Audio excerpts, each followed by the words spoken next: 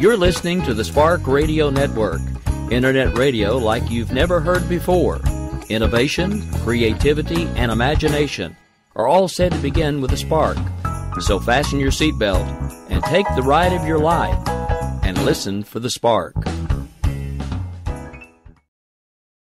In these uncertain economic times, you've got to do whatever you can to save money. One of our biggest expenses can be our cars, especially when unexpected repair bills hit. Not anymore. If you own a vehicle with less than 130,000 miles, is less than 12 years old, has a warranty about to expire, or even no warranty at all, you could stop paying for car repairs. Roadside assistance, towing, and rental coverage are all included. Don't wait for the next repair. Make one free call right now to see if you qualify. If your vehicle is less than 12 years old, has less than 130,000 miles, even if it's out of warranty, paying for car repairs can become a thing of the past. Call us right now and get your car protected before your next repair bill hits. Get protection and no more repair bills. Call 800-696-1030. Again, 800-696-1030. That's 800-696-1030. 800-696-1030.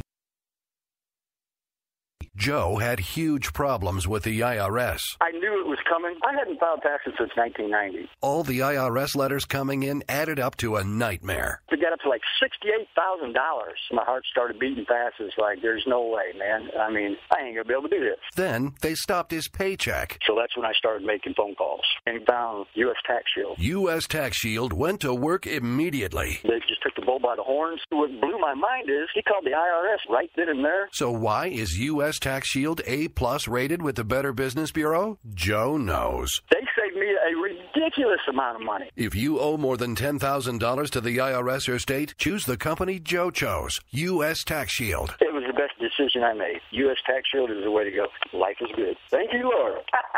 Call 800-471-3287. U.S. Tax Shield. Boo-rah. Yes. 800-471-3287. 800-471-3287. The Internet will never be the same. You're listening to K98Talk.com. Whoa! Good God, y'all. What is it good for? Absolutely. Now get started again. We will keep this promise to the American people. If you like your doctor, you will be able to keep your doctor, period. If you like your health care plan, you will be able to keep your health care plan, period. This is the most transparent administration in history. Not even a smidgen of corruption. Fact is, we had 4 dead Americans. What difference at this point does it make? If you got a business, you didn't build that. Oh, welcome to the face. Welcome to the face of the new democracy. Don't expect us to admit a mistake. We're paying off election. Keep on doing what you do, Rick. You're my favorite host. It's time to hear the truth about America's biggest challenges. You're listening to America Off the Rails with your host, Rick Robinson. All right, folks. Well, happy Monday evening. We've survived another one. I am Rick Robinson. You are listening to America Off the Rails. And here in just a moment, we will have the one, the only Gavin Mitchell with us of the Gavin Mitchell Show. If you've been hanging around Talk for a while, you'll know he's been with us now for the last few weeks. We figured it was about time to get him on live and give him a chance to both to get to know yours truly, but for me to get to know him and also give you guys a chance to maybe hear him for the first time that maybe haven't figured out his show is on K98 Talk yet because it's only been a couple of weeks. So without further ado, good evening, Gavin. How are you? Hey, Rick, how are you doing, man? I figured why not wait till the caucus started to get on in and get it done, huh? Well, I mean, you know, it's a good TV night. I mean, you can watch Fox and they can have math errors and it's you know. Absolutely. Excited to be here, brother. Thank you for having me. Very glad to have you here. All right, so I'm going to do the same thing I always do and put you on the hot seat for the first few minutes of the show. What I want you to do is take a moment, explain a little bit about you, what it is that has brought you to where you are, and what caused you to decide to get the crazy idea that a lot of us have and have started a talk show of all things. So why don't you take a few minutes, just let everybody kind of get to know you and where you are and where you stand on things, and we'll just take things from there. Okay, well, I say we, and why I say we will become very evident as we move through the progression. But We're out of the Dallas-Fort Worth market. That's where we record and broadcast from. Both Ron Phillips and I, he is my executive producer. We're from this area. We grew up in this area, and this is home to us. And Ron has been a family friend for many years. And I don't know, to be honest with you, Rick, what made me do it. I've always been a great fan of Mark Levin and Rush and Hannity and Glenn Beck and just the whole spectrum of conservative talk and just how they built rational arguments. And so for whatever reason, I went and bought a little condenser microphone and plugged it up to my computer and decided I was going to cut me a few segments. And Ron has a background in radio, so I took it to Ron. I was like, what do you think? Well, he played about 30 seconds of it and said, no, I need you to come to the house. I said, oh, okay. So I show up at Ron's house, and he has a full studio built in his home in one of the bedrooms. And he's like, get in there and try it. And it was a great sound. Ron and I work great together. We know each other well, both in and out of the studio. And we've just let this thing grow organically. If someone's interested in the show and they want to air it on their network, we let them have it. If someone wants us to do this, we do it. Because what we've realized very quickly is that by taking the platform that we're going to take the facts as we know them, collect them, and then make a sound decision or judgment on the issue based on who we are. And who we are, being from Texas, is, we work hard, we play hard, we believe Christ died for our sins, and we believe we have a God-given right to life, liberty, and the pursuit of happiness. That's who we are, and that's what we're about. And when you tie that into a certain or specific fact set, then 9 times out of 10, you come up with a conclusion that happens to be conservative. We don't claim to be right all the time. In fact, we encourage dissenting arguments. We want to hear the other side. That makes for great radio. But what I hope at the end of the day is that we encourage people to think. We encourage people to pursue knowledge and to come to an educated conclusion and be able to support that conclusion with whatever facts they have. And so that's kind of who we are and what we're doing. And, man, I'm just having a blast. I'm having a blast meeting people like you and other patriots across the country that either we've reached out to them, they've reached out to us. That doesn't matter. What matters is that there is a collective movement through this new media of people who care about this country. And that is exciting. It's energizing. And for whatever part we're playing in that, we couldn't be more excited. Well, I will tell you, it's been an honor getting to know you, and I really enjoy your show. That was one of the reasons I reached out to you. I am impressed, and I don't know if who deserves more of the credit, but you guys' show sounds amazing. And that is Ron. Ron deserves all the credit. In fact, we had some meetings today. If you stay tuned into our show, we may let the cat out of the bag as the week progresses, but all I do is show up and run my mouth, Rick. That's really all I do here. And that is the God honest truth. Everything else and all the credit belongs to Ron, hands down. And he'll argue with you. He'll tell you differently. But as sure as I'm sitting here, Ron Phillips is what makes whatever quality of a show we have be worth the listen. Well, I can definitely say it is great content. I love the idea because he gave me a little bit of an idea of how you guys do things behind the scenes. I really like the way that you guys kind of do it in smaller segments and then put it together as you go. I think that's a really good idea, especially for something that's not necessarily a live show. I have to tell you, podcasting for me has always been hard. I mean, even when nobody was listening and I knew nobody was listening, I still preferred knowing that it was a live element. So hats off for one, because for me, it's always hard to do a pre-record show. I mean, I do them, don't get me wrong. I do them for a couple of different places because I want to make sure that I send them fresh content, and I don't necessarily want to rerun something that's already been heard or one of the shows that I've already done this week. But I still feel like overall the flavor for me is much different when I'm live, and I don't lose that when I listen to yours. There are some shows that you can listen to and you can tell that it was pre-recorded. Yours seems like it seems like I'm listening to it live as it's happening. So hats off to you because you do that pretty well. So, well, I appreciate that. But again, the 2 segments, just to be completely clear, was because I didn't know how I was going to get into a room and talk for 30 minutes straight. I needed a break. I needed a water break. I needed a restroom break, whatever the case may be. And so Ron has stepped up and he's done his thing and he's able to piece it together. him and the boys at Pinnacle Voice Studios are incredible. And I'm telling you, it sounds like I'm overly grateful for what they do. I'm telling you, anything that is positive out of this show is a credit to the boys at Pinnacle Voice. It's that simple. Well, if they're not a sponsor of yours yet, they might as well be. PinnacleVoice.com. PinnacleVoice.com. Yes. Speaking of which, I have been a bad host. I want to give a shout out to a couple of our sponsors. Now, we'll play some spots for a couple of them in a second, or in a few minutes, but I don't have spots for one of them yet. One of our newest ones is Politibrick.org. You can find them pretty easily. You can follow them on Twitter. They have a YouTube channel, and you can go to the website. If you're not sure what they offer, let me give you a little bit of a hint. If you watch as much of this political stuff as I do all day, every day, eventually you start wanting to throw things at your TV. They will let you throw something at your TV without breaking it. It's a nice foam brick with either the name of the candidate you don't like or the one that you do like. And they will let you have all of them. They have 6 right now. You can get all of them for $5, so just go ahead and hit their website. I just realized I didn't do that before we got started, so I figured I'd get that in there. All right, so we've given everybody a bit of a chance to get to know a little bit about you and what got you started. I have to admit, your story is a little bit different than a lot of the ones that I hear.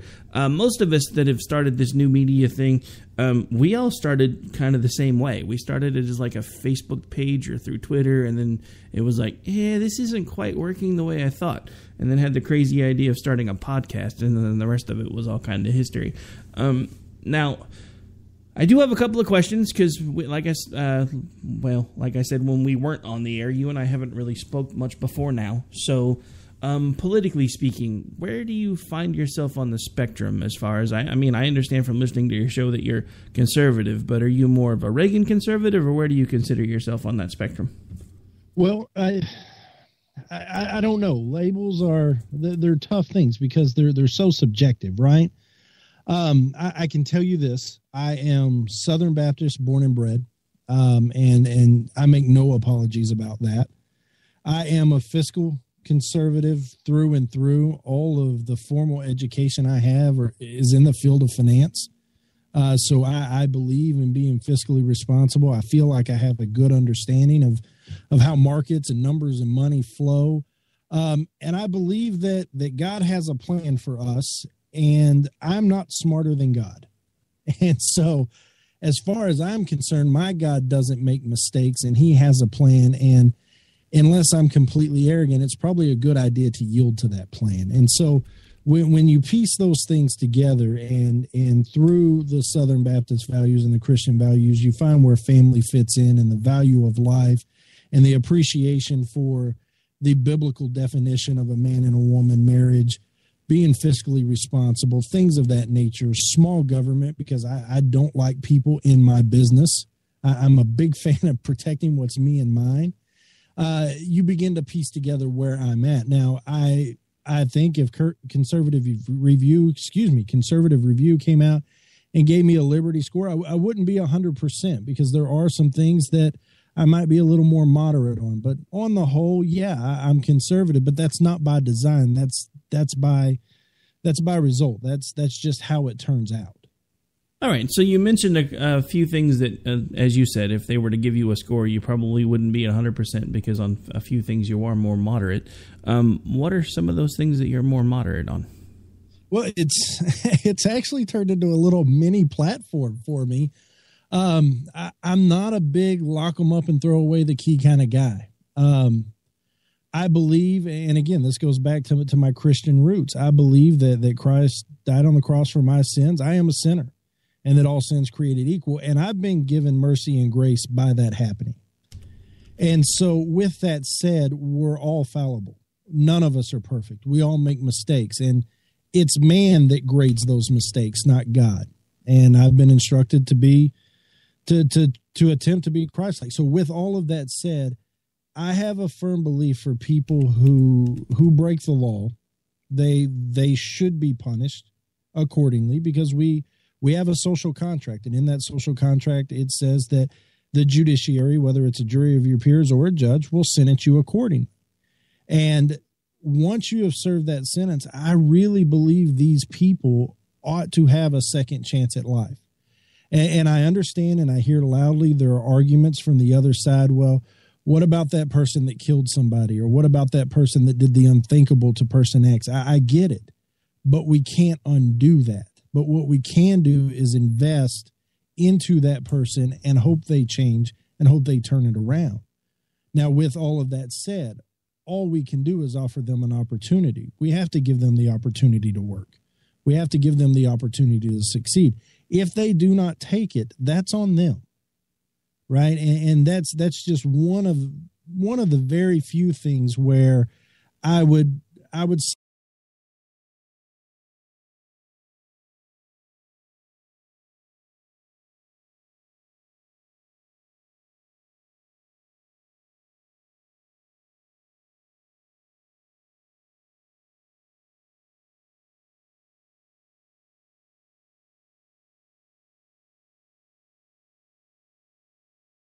to turn them around and be a productive citizen again after, and this is a big key to my position, after their debt has been paid.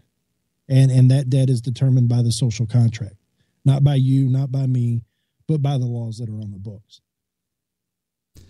Well, believe it or not, I actually agree with a lot of what you just said. I think one of the biggest things that I have a problem with in our nation right now is honestly, and this is going to sound weird coming from someone who's a capitalist, but the privatization of prisons, I think, has had a lot more negative impacts than it's had positive ones. And I think we need to find ways to deal with that don't necessarily keep the whole turnstile system going. And not only that, but basically get it to the point where, because the whole idea of prison when it first started, well, not when it first started, but when it started in this country, was the idea of rehabilitation. I think they've kind of gotten away from that a little bit. I think it's just gotten to be yet another way that they can find to make money. And I also think that there are things that we need to do differently. And there are times that I do think that we are a little too harsh. I'm not going to be the one that has to decide what exactly it is that we need to do. I just know that in my heart, I feel like there's a few things there that we really need to look at changing. And I think one of those things is the fact that we need to start making sure that we understand that once these people have served their sentences, they were found guilty, they served their sentence, and now they're free, and they need to be treated that way. Because, I have people in my own family that have done stupid things, that now have things on their records that will never go away, and they can't find decent jobs, and they're not able to do this. And it's because they did stupid things, and they understand it now. And I understand the other side of the argument, because how do you really know if somebody's learned their lesson? Well, you don't, but you also have to give them... The way you learn that is by giving them the opportunity to prove it. Trust is earned. And it'll be a one step at a time. But, yeah, the crazy thing is all the work I've done with these foreign felons, these convicted felons, all they want is an opportunity to work an honest job, and they feel like the cards are stacked against them. And it's just, it goes right along with what you're saying. And it's a shame. It's a shame because they've served their time. They've paid their debt. And that it kind of goes along with something that I saw on the internet today. It was a meme, and honestly, it came from someone that I'm pretty sure is a liberal, and it was still pretty poignant. That's actually a friend of mine on Facebook, and it pointed out, that Donald Trump has been able to file bankruptcy 3 or 4 times, and is able to run for president. Hillary should probably have been convicted for 6 crimes by now, if not more. She's currently running for president. If either one of those things happened to a common everyday person, it would be difficult to find employment. Yet these people are in line to run the country. Yeah. That should tell you something. The hypocrisy of politics, huh? It's just one of those things where we really have created our own aristocracy, whether we want to admit it or not. And that was one of the things that drove me to start the things that I've done along the way, is because I got tired of feeling like nobody was listening. And I used to spend all this time listening to Rush and Hannity and Levin and Glenn Beck, and I would listen to them and I'd say, I agree with everything that you said, but you probably should have said it like this. And then eventually I realized they weren't responding to my emails and they didn't really care, so I started doing it on my own. Yeah. They're like, hey, we already found our niches, you go away. Yeah. But yeah, so I don't know if you thought I was going to be one of those guys that was going to browbeat you over the fact that, oh my God, you think we should be nice to people that have been convicted of crimes? No, I've seen it firsthand. And actually, my experience before I started doing talk radio was in private investigations, private security, and law enforcement. So I have seen all of those things from the other side of it, and I also see what our system does. And I don't know if it's by design or if it's basically just one of those things where it's kind of like our government's turned into. All of these things were started with the best of intentions, and look where they are now. Yeah, it's definitely not by design. Anything the government touches morphs into something that is completely out of control. I had a professor in my undergraduate work that used to come in, and he would open class every day with, "The government cannot organize a good game of jacks." And there's so much wisdom in that off-the-cuff comment. Anything the government touches, it just turns into a debacle. And you and I could run a list of probably 100,000 things in an hour that hold true to that statement. And that's part of why the big government has to go. It's got to go. No, I would completely agree. All right, so we're coming up to the bottom of the hour here pretty quick, so let's get in a couple other quick questions, and maybe we'll change gears when we get back. Just a little bit more about you. I know you're one of those guys from us talking that you like to keep your opinions close to your vest, but I have to ask you, what are your thoughts on Trump? I just have to know. My thoughts on Trump. Oh, wow, what a loaded question. Exactly, that's why I asked it. I think he's incredibly brilliant. I do. I think he's incredibly brilliant. I think he lacks tact, and that's a tactful way of saying it. There's no questioning where he stands when he opens his mouth, but it does cause pause for me that this, and I'm sure you've seen it, Rick, the Meet the Press clip that has been is circulating about him just a handful of years ago, saying that he was absolutely pro-choice and he was for gay marriage, and all of that's fine. And you'll hear the commentary now. Well, no one has advertised that Trump's a conservative. Trump hasn't come out and say, if you think Trump is a conservative, you're wrong. But he's running on the conservative platform, and his 180 on a number of important issues, at least to a conservative voter, it causes pause for me. Now, that doesn't mean that other people haven't caused me to scratch my head and say, well, hold on. You know, in a great case, just so I don't get more emails saying I'm favoring one side over the other, I'm not happy with this mailer that Cruz sent out, grading people's voting score. And I'm very, very disappointed in that action by their camp. So I'm now fair and balanced, Rick, going back to Trump. Yeah, I think he's brilliant. I think that he's smart enough to know what he doesn't know, and he will surround himself with people that are experts in the field in question if he were to become president. And then that's what a wise man does. If he doesn't know something, he brings in the best he possibly can to solve that problem. But with all of that said, I just don't know that he's the steadfast conservative we may want right now, because the pendulum swings to extremes, and it's as far left as it could possibly be right now. It's going to fall back to the right. The question is Trump enough of that? And how many of these promises is he going to keep? Because he sounds great right now. I mean, he sounds very appealing. How many of these promises is he going to keep once he gets in office? And that, to me, that's the question voters have to answer. Now, I'm about to mention a name that I know you know, because one of the first shows I ever heard that you did was you interviewing him. I have to tell you, one of the people that kept swinging me back around to Trump, despite all of my instincts, was Patrick Fernari. And I know you've interviewed him because he's done his book, The Commoner Sense, the Working Person's Guide to America. One of the things that he keeps bringing up in a lot of his columns, and I've had him on a lot up until recently, we don't talk as much as we used to. I think he's mad at me over my anti-Trump stance, but he's usually one of the ones that will keep bringing up that at this point maybe the country needs a transitional candidate more than they need a transformational one, because we wound up getting a transformational candidate with Obama, and his stance the whole time is we kind of need just a transitional candidate to start pushing us back in the other direction. And I actually have to say, I can see the logic there. So it's been one of the things that up until recently had kind of still been, maybe if he gets to the general, I can pull the lever. But I got to tell you, the more I research the guy and the more I hear him say in his own words the things like, as far as he's concerned, the government should be using our money to take care of everybody when it comes to medical care. And he doesn't care if it loses him votes because he knows it's not a Republican thing to say, but he's going to say it anyway. And also, not to contradict what you just said a moment ago, but I actually have heard him say that he's a registered Republican, and as far as he's concerned, he's a conservative.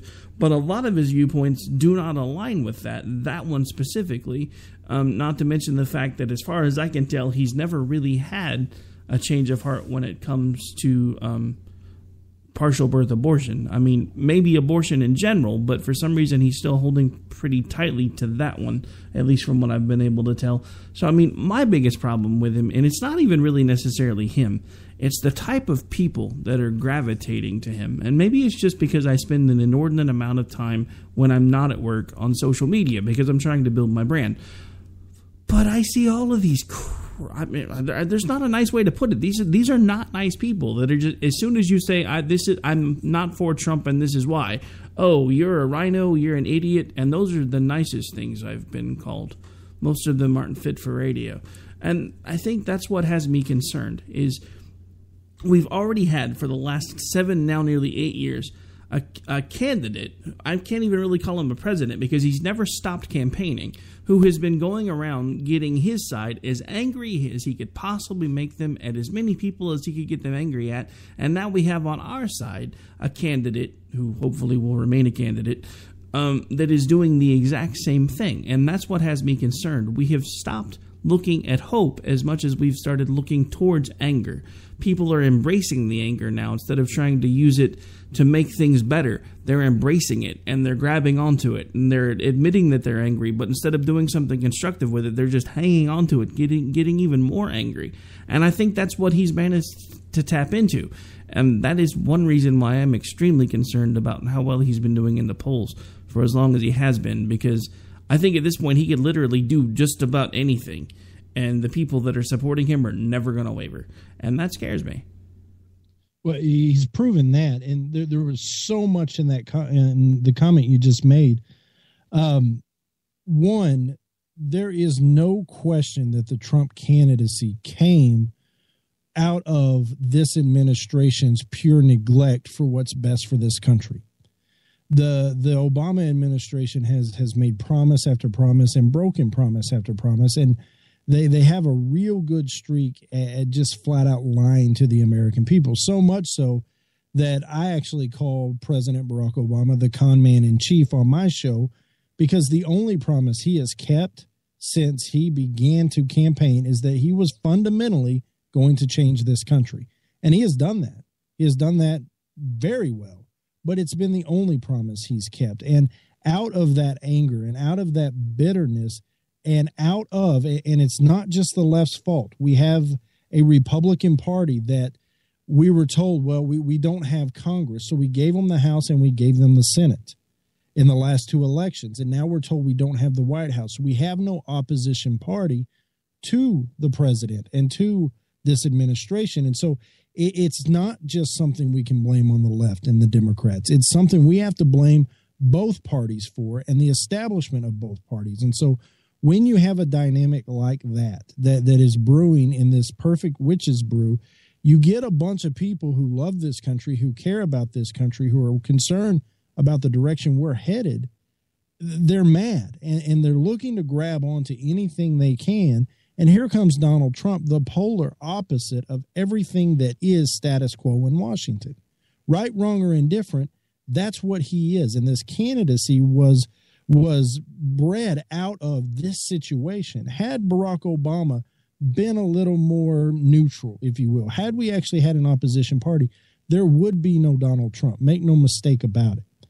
But I also noticed the vigor, especially on social media and other outlets, not only from the Trump supporters, but I see it from the Cruz supporters as well. And maybe that's because I'm down in Texas and we have a lot of Cruz supporters here. And they're carrying that same vigor that the Trump supporters are. And excuse my language, but they're mad as hell and they're not going to take it anymore. And the big problem I see, and it's something I want to throw caution out there to your listeners, to my listeners, to anybody that cares about this country, is we've got to be very careful right now as we move through this primary, because I get emails daily. Oh, well, I can't believe you support Trump. He's a this, he's a that. I can't believe you support Cruz. He's a this and he's a that. Oh, Marco Rubio's. And they take anything they can, and it's almost like they're looking for a fight instead of basing their opinion off the facts or what I may have actually said. I love the passion. I love that people are engaged in the political process and they're willing to fight the good fight. I love it. But at the end of the day, we are going to have a nominee from the GOP. And when that time comes, if it is not your nominee, we have got to be able to join forces to beat the left. Because if we have another 4 or 8 years that is a continuation of what's going on, I don't know if this country can be saved. And so we are going to have to unite going into November of this year to make sure we get the White House back. And if tensions are so high and we have burned so many bridges casting stones at the other candidates, I don't know that we can come together. And that if you watch tonight, Rick, Marco Rubio soared. I mean, he had a strong third place finish tonight. Everybody expected him to finish third. I don't know that we thought he would finish this strong. And the last couple of days he's been running on, I'm going to unite this party. I'm going to unite this party. And I think people are starting to wake up and realize that has got to happen for us to begin to move in the right direction come November. And so I know there was a lot there, but I think that is the critical takeaway, that at some point we're going to have to unite as the Republican Party and support whatever candidate it is. All right. Yeah, actually, you dropped a lot there, and there's a lot of things that you've mentioned that I want to get to when we get back. But at this point, we really do have to take a break.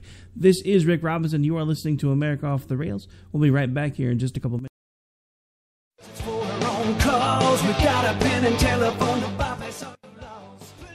All right, folks, this is Rick Robinson with you. I want to tell you about some friends of mine from a company called Security Enforcement Specialists. When I ran my security agency for 12 years, I worked with one of these partners on a daily basis. He's been involved in this agency now, and with his other partner, they do have over 30 years of experience in the private security industry. If you own a business and you need someone to keep you or your customers or residents safe, then I highly recommend contacting Security Enforcement Specialists today. Give them a call at 405-703-1796. Again, that's 405-703-1796. Again, tell them Rick from K98 Talk sent you. Like I said, if you need the help, they are here for you. So make sure that you go look them up, check them out, and see what they can do. The wrong way. Welcome to the place. Welcome to We will never fully understand what we've asked of our military service members or their families, asking them to put themselves in harm's way, to endure it all. But we do understand that it's our turn, our duty, to keep them secure for the rest of their lives. Wounded Warrior Project long-term support programs help our most severely ill or injured veterans live independently, at no cost, for life, so that they might stand at ease. Join us at findwwp.org. If you want to work until you keel over, have less of everything in retirement, or give back more of your hard-earned money to the stock market again, then just ignore me. But if you'd like to protect the money you save, receive a steady, predictable retirement income, and enjoy financial security for as long as you live, then listen to this. You can download a free report that reveals the wealth-building secrets Wall Street and the banks don't want you to know. You'll learn how you can get guaranteed growth, safety, and real prosperity without risking your money in the Wall Street casino, and how to get the money you need when you need it, simply by asking for it. This is the best way to have a 100% secure retirement and know your money will last as long as you do. To learn more about this method and to get your free report, go to 29security.com. That's the number 29security.com. 29security.com. Go to 29security.com. All right, guys, we're ready for our Four Seasons sunroom, and Daddy's gonna get a rec room with refreshments. Oh no, we'll be sleeping under the stars. Mom, what about the one with, the fun? Nice try, little bro. It's a gym. My gym. Hey, Grandma's getting her Four Seasons garden room. Weather tight and still like being outdoors. Maybe a living room. Oh no, wait, a family hub. Yeah! No matter what the budget, the season, or the climate, Four Seasons sunrooms let you and your family enjoy the outdoors inside. Call now to receive your free, no-obligation brochure from the premier manufacturer of sunrooms since 1975. More reasons for Four Seasons now. To find out more, call toll-free 800-928-7007. That's 800-928-7007. Call 800-928-7007 today. The Internet will never be the same. You're listening to K98Talk.com. Good God, y'all. What is it good for? Absolutely. Let's get set again.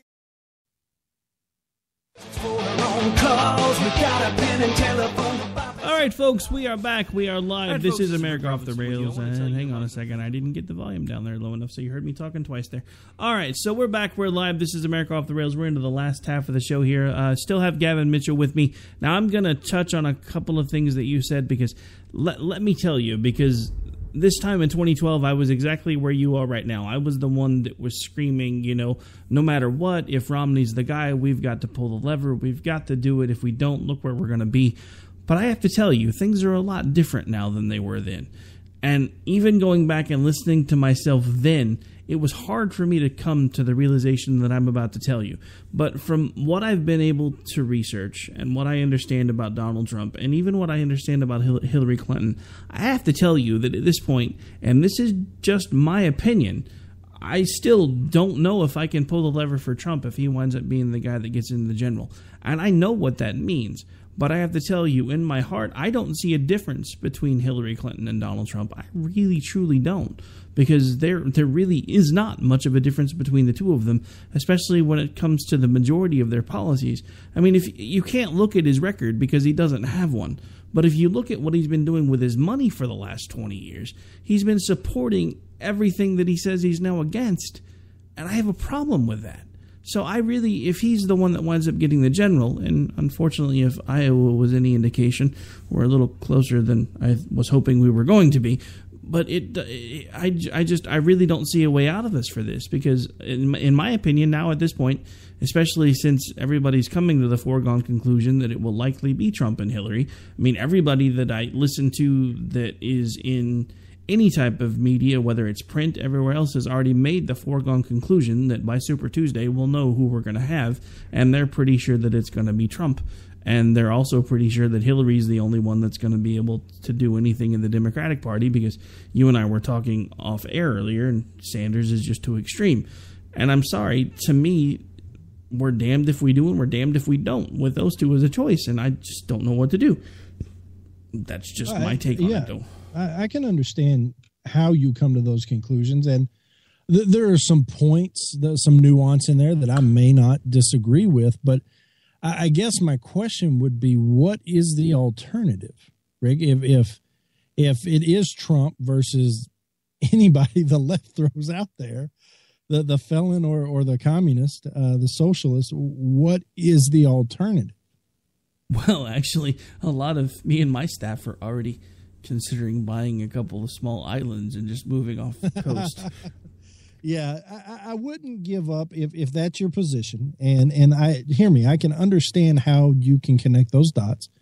I wouldn't give up just yet, because while Cruz did win Iowa, and Iowa hasn't produced a nominee yet, right? That doesn't mean that it's over for Cruz. I think that win was very important for Cruz because there were a lot of personal attacks on Cruz, especially from Donald Trump. Donald Trump threw Cruz everything he had leading up to Iowa. And even with the misstep on the mailer, at least the misstep, in my opinion, on the mailer with Cruz, Cruz still came out ahead. And what that tells me is that Cruz can navigate the rocky waters. He can He can fight off the personal attacks and still find a way to victory. He's proven it, at least in Iowa. So with that said, come the SEC primaries, Texas is the biggest crown jewel there. There's more delegates coming out of Texas than all the other primaries put together. That is going to be a Cruz win. I'm here in Texas. I'm feeling the pulse. I'm taking the temperature. It's a Cruz win. We love Ted Cruz in this state because he did what he said he was going to do, even at the cost of his reputation and at the cost of his popularity. And we appreciate that. And so Texas will stick by his Ted Cruz. So I would say don't give up on Ted Cruz yet. I know you haven't, but I don't want anybody to confuse that. I think there's still a chance. And after tonight's showing with Marco Rubio, I wouldn't be surprised if this is a 3-horse race instead of a 2-horse race. Because I'm telling you, Marco Rubio now has a little swagger getting as close into that race as he did. No, and I would agree. And I don't want anybody to think I was selling Cruz short, because I was actually a little surprised, honestly, that he managed to pull out Iowa. But I guess what I'm looking at is the data for the last few election cycles, and usually the person that wins Iowa is not really the last few cycles been the one to get the nomination. Now, I think you're right. I think it's great that Texas is probably in a win column for him, because that is the most amount of delegates that are going to be available in the SEC system. But at the same time, I don't know. I'm trying to remain cautiously optimistic because, like I said, I was surprised to hear that Cruz managed to pull it out. I'm still not sure on that, because I remember the last time, I don't know if it was this last cycle or the one before, but it seemed like there was like a big change like 7 days after they made the announcement because they figured out they were wrong. I'm hoping that's not another one. No, that does happen, but take it for what it is. Don't take it as a precursor. It's one of 53 primaries that take place. And no, I don't have fuzzy math. I understand there are 50 states, but the territories get the primary as well. It's one of 53. This game has just started, but finally we've got some data other than hypotheticals and projections to go off of, and the media is going to run crazy with it. And you're right, Iowa hasn't produced a winner as far as getting the nomination. At least, I mean, ask Huckabee and Santorum how they feel about winning Iowa now. It got them nothing. But take away from it what you can take away from it, and that's that Cruz was able to navigate those hard-hitting attacks from Donald Trump and from Marco Rubio and still come out on top with the evangelical vote. And that's, to me, that's the only takeaway here tonight is that piece of the puzzle. Well, it's not the only takeaway from me. It's a big one, but it's not the only one. I think Trump will have lost a lot of wind in his sails. And I have to be honest, I'm not even sure why he went into Iowa. Other than the fact that he's a winner and he thinks he has to win at everything that he does. Because New Hampshire is probably a lock for him. I think I would have been focusing there, because he's lost a step now because he didn't come in first place. And because of the personality type that he is, I think it may actually wind up being reflected and showing that now he's going to realize that he's lost a step, because he's been ahead in every single poll, but he lost Iowa. I think in some ways that actually hurts him because of how far ahead he's been in the polls. So that wasn't the only takeaway from me, because like I said, I was legitimately surprised when the announcement came across that Cruz had won it, because from everything that I had seen and all of the data that I'd seen today, I was still expecting Trump to be able to pull it out. So I haven't lost hope entirely. I was glad to see that number one was not him. But that's just me. No, it was a good win for Cruz, and you know, it's going to be fascinating to say the least. From here to the convention, it's just going to be a fascinating road to hoe, and so I'm buckled up and ready to go. Ain't that the truth? All right, so let's do something a little different for the last little bit of the show. As far as the candidates that we haven't talked about yet, is there anybody that in the debate cycle has surprised you so far that maybe you were pulling for a little bit that you weren't expecting to? Marco Rubio, and I don't know if it's a good surprise or bad surprise, because to me it depends on what day of the week you get Marco Rubio. But what's telling to me is if you'll remember from his times back in the state legislature in Florida, he was the handpicked chosen one. He was the one that they knew back when he was a state senator in Florida was going to be president one day. And he comes up and he comes through and he does great things and the establishment's all about him. And he had a couple missteps that I think they're going to end up being tragic for him if my prediction holds true in that whole Gang of Eight and amnesty flip-flop issue. And it is impressive to me that at least on the initial debates, how good he sounded, how sharp he looked. I thought he may have outperformed Ted Cruz in a few of those. And Ted Cruz is the debating champion of the world. I mean, he's been to the Supreme Court so many number of times, never lost. While he was at Harvard, he never lost while he was on the debate team all 4 years. I mean, the guy doesn't lose debates, Ted Cruz. But Marco Rubio he was a shining star through that. But then as you watch these debates progress, you start to learn that some of these reactions and these answers and these comments they're canned. They're prepared ahead of time because they all sound the same. And it just seemed to me after that and after the amnesty thing, the Gang of Eight thing and the failed attacks at the other candidates, I thought Marco Rubio, the winds were out of his sails. It just, I was for sure going into tonight, it was a 2-horse race. But somehow, some way, Marco Rubio has managed to pick himself up by the bootstraps and jump right back into this thing. And by jumping back into it, it gives or lends to an interesting narrative. Because if you'll remember the previous weeks up to tonight, the establishment had abandoned Rubio and they were leaning towards Donald Trump because Donald Trump can cut deals. He can reach across the aisle and he can make things happen. He's a businessman. He's all about compromise. He's all about negotiation. And so that was the narrative that we were getting, that the establishment had left Rubio and they were leaning towards Trump. Well, now Rubio's back in this thing. He came firing in and finished a strong third. And so now the narrative that I'm interested in seeing is, where does the establishment land? Where does that support come from and go to? And where does the money end up? I mean, obviously it would be Rubio or not if we're talking Trump, but does Rubio continue to gather the funds he needs to move forward as the establishment candidate, or have they truly given up on him regardless of the outcome of tonight? Yeah, that will definitely be interesting to see. Now, just because I'd asked you the question, I'll go ahead and give you the one that surprised me throughout the debate process. I don't think it's helped him much, and after tonight, I don't know how much longer he'll be in.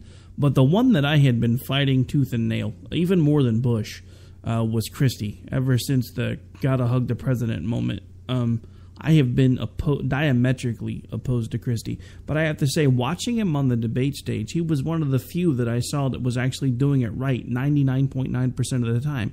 He was talking to the American public. He wasn't fighting with the other people on the stage. And anytime they started trying to fight with him, all he did was say, look, I've done something you haven't done. I've been the executive of a state, and I know how to get things done. And I think he was one of the ones that was managing to keep himself above the fray. And I don't think he'll be in the race much longer. And it took me a while to get to this point. But I have to admit, I think he actually did a fairly good job at holding his own on the stage. I don't think he managed to get any traction with the American people, but he definitely swayed me. One of the things that I would like to see happen if we do wind up getting a Republican presidency, which, for the love of God, please, hopefully that happens. Otherwise, there may not be another presidency for us to try for. I do hope that maybe, since Christie will likely not get anywhere near the nomination, I think Attorney General might be a good spot for him to land. Yeah, I could see that happening for sure. But that was just my take on that. Now, at this point, we are actually winding down to the last few minutes of the show. So normally what I like to do, because we're down to about 6 minutes before I got to roll some commercials, I usually leave the last 6 minutes for the guest. So why don't you go ahead and remind everybody what it is that you do, where they can find you if they choose to interact with you. Maybe if you've got any good guests coming up in the next few show segments, anything like that. Last few minutes are yours. Well, I appreciate that, Rick.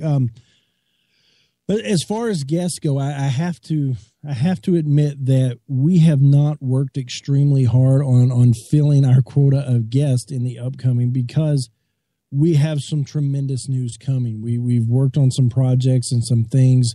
The boys at Pinnacle Voice Studio and the guys here at the Gavin Mitchell Show have worked hard on a few things coming. So I would ask you, keep your eyes peeled. One of the many things coming is we just rolled out our new website, and you can find us at thegavinmitchellshow.com.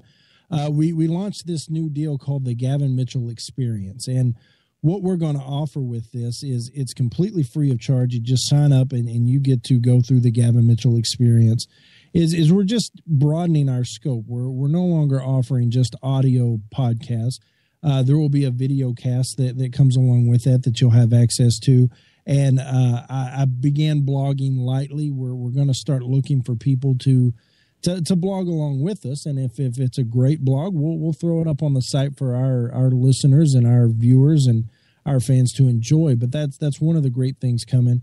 I always encourage people to email me. I love the dialogue. I love the back and forth. Even if you disagree, I would love to hear from you. I promise nothing but respect and the rebuke, as long as we keep it civil. If we don't, then I just cut it off. But you can reach me at Gavin at thegavinmitchellshow.com. We're on Twitter at The GM Show. We do have a Facebook account, Facebook.com/The Gavin Mitchell Show. As I think we mentioned off the air, we are making a big push for the Spreaker listeners.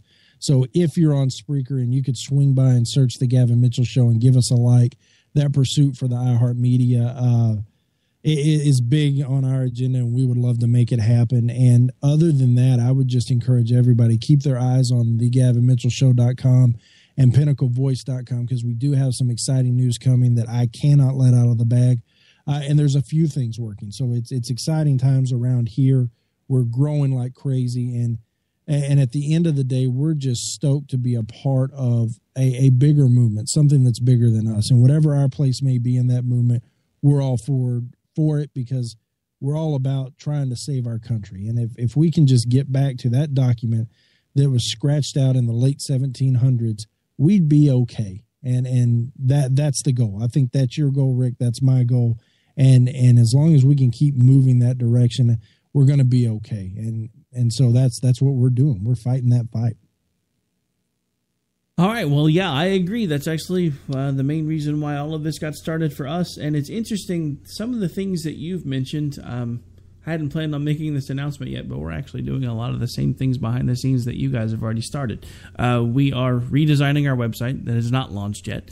We will be adding a blog to the website, and one of the things that we're working on is to add video. I'm not sure if I will participate in said video because I have a face made for radio, but there will be some hosts that do decide to exercise that. I'm not sure if Rick, I will be one of them. I resemble that remark. Yeah, well, I definitely know that I resemble that remark. Another big announcement. This one I can make. There's another one that's coming down the pike that I can't really make yet because the ink isn't quite dry on the paper. But starting this Friday, we will start a new segment. We are partnering with Eric Williams from the barbedwiresatire.com. We have a new segment coming called You've Got Mail.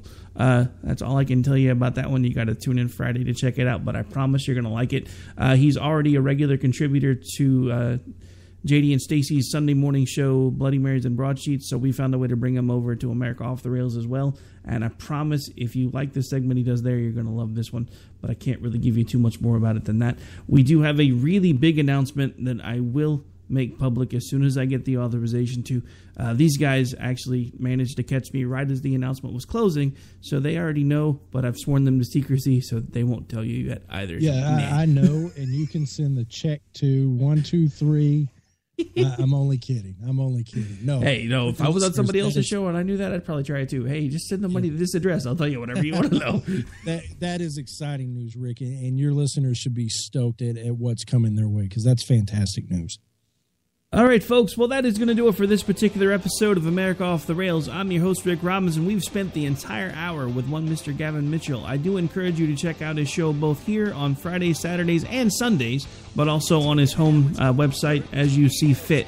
Until I see you Put down the remote. Get off the couch. Find a way to get involved. The only way to do it is to do it. You got to make a difference somehow.